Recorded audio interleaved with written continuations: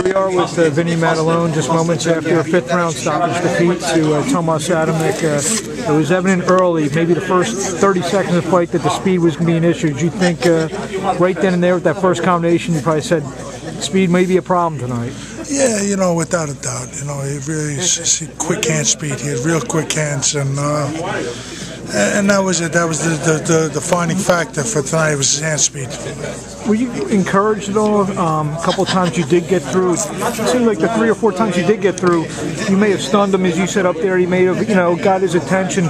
How much encouragement when you did that had you going forward in terms of, maybe I can do this tonight? Oh, of course. That's what I keep going for. I'm looking for that one punch.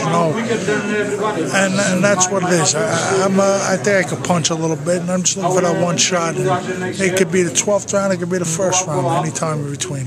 Like you mentioned up there, a couple step-up opportunity. Boyd said Holyfield come up a little short in those opportunities, and you're actually one of the few boxers who's kind of setting yourself up after boxing. I mean, how many is it going to take? Another 1, 2 opportunities, or you said you want to get right back in line? Yeah, listen, this is what I do. My body's still good. I have no injuries.